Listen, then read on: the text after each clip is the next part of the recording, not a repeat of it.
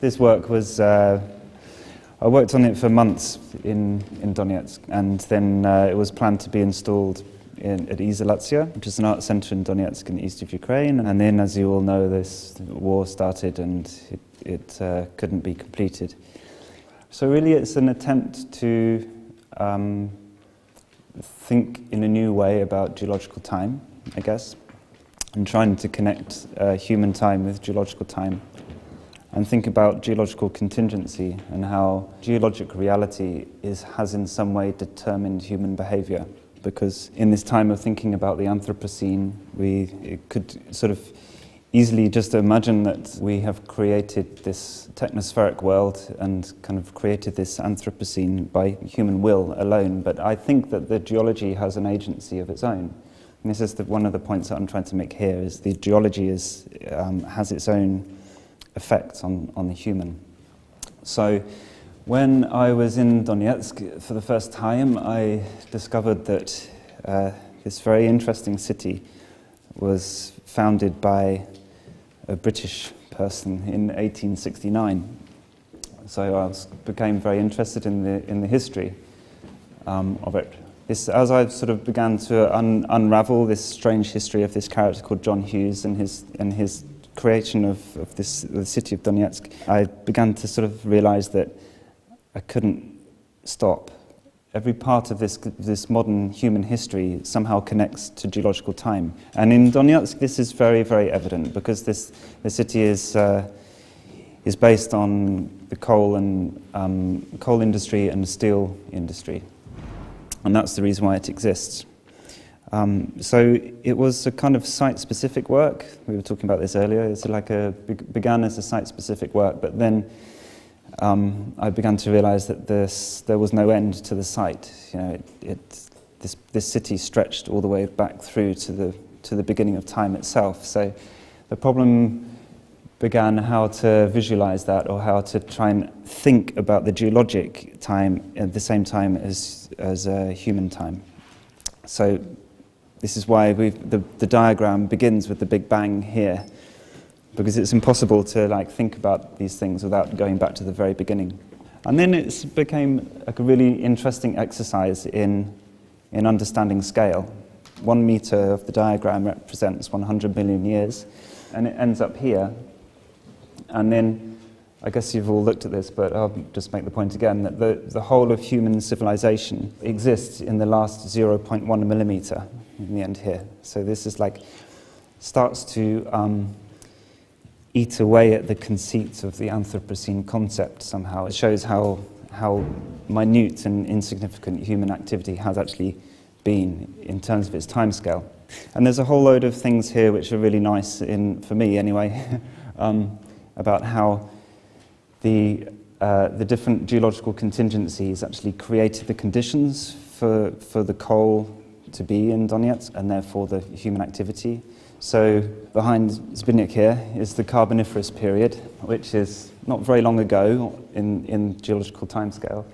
And this is when, obviously, the biosphere, the living organisms of the planet, actually affected the geology of the planet and sucked the carbon dioxide out of the atmosphere and locked it into the lithosphere. So in the diagram you've got 4 lines at the end here, which are the atmosphere, biosphere, hydrosphere and lithosphere. So, you know, the air, the life, the water and the rocks.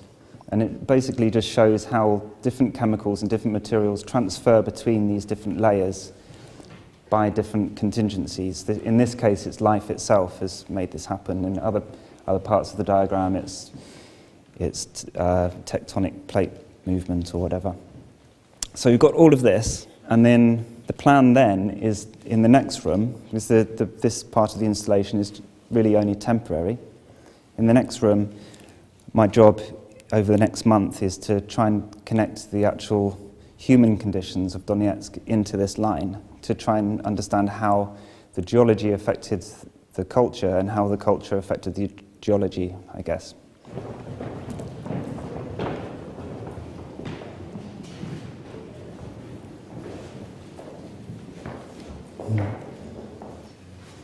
So these are some of the materials, historical materials that I've collected whilst I spent some time in Donetsk and also later on.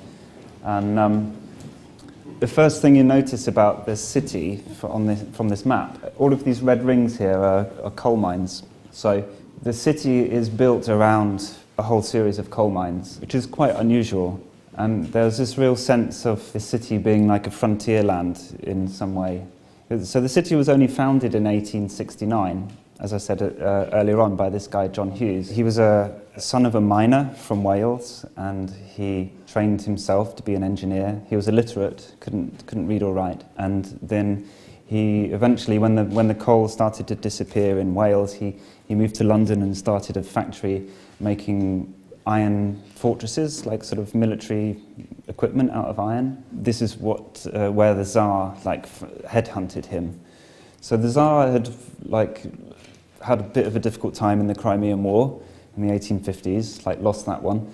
And the reason why he thought he'd lost it was because of a lack of military technology. So he headhunted John Hughes and invited him to come to the steppe, to the Ukrainian steppe, to create an ironworks so that he could make him iron defensive systems. And John Hughes turned around to him and said, no, you don't need that. What you need is a railway, because Russia is 100 years behind everybody else, and the reason is because you don't have a railway. So the Tsar accepted his proposal, and he came, and the legend is that he walked out across the steppe with his 200 Welsh engineers and workers, and entered this territory which there was absolutely nothing. There's just one hut. This is the story, right? There's one small house in the middle of the steppe in 1869.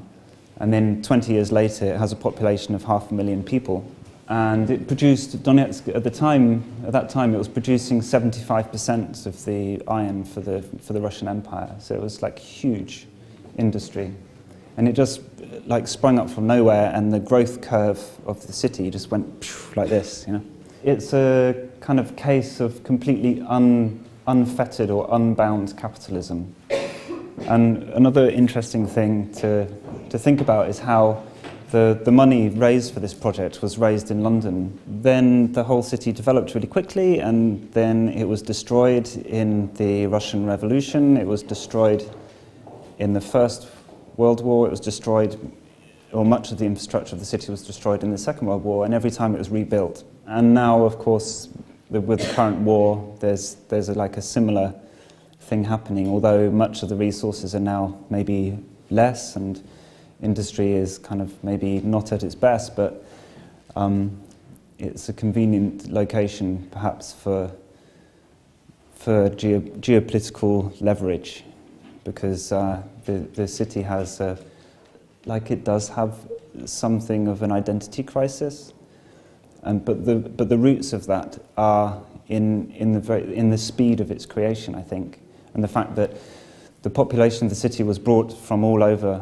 the Soviet Union during Stalin's time to populate the city. In fact, all of these materials, all of these photographs and these documents, I all found them in an archive in Wales, in the Glamorgan archive. So they were all things which were taken back by the Welsh people as they returned after the revolution. Well, we talked about this earlier, right? The finality of the project, because it can't ever stop, because history keeps on being made. But yeah, so the diagram will continue into the room, into this wall. This will probably go, and the line will continue around here, and then all of these materials and other materials which I have as well will connect into the line. And these are what these drawings are. They're kind of like sketches for how I might be able to express how the human conditions actually affect the geology. So there's different ideas about, in the line in there, you start with everything all together, and then you have the first atmosphere. So the materials divide into atmosphere and crust, and then they divide into atmosphere, ocean, and crust, and then the biosphere emerges. So it divides again.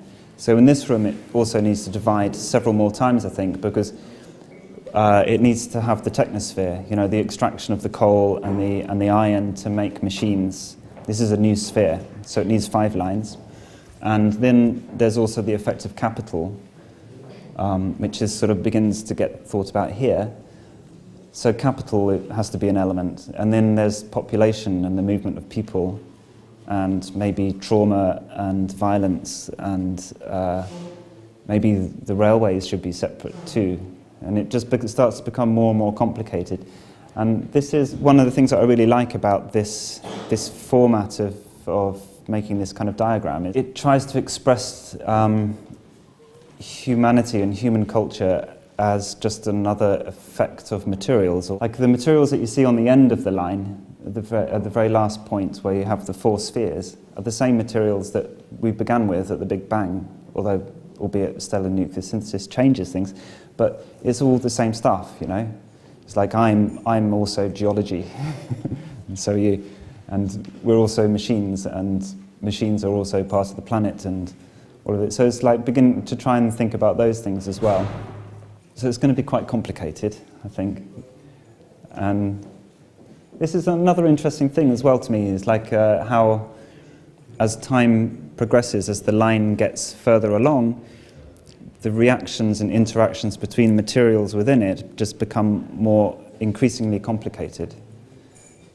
But it's still the same amount of material, but the interactions are more complex.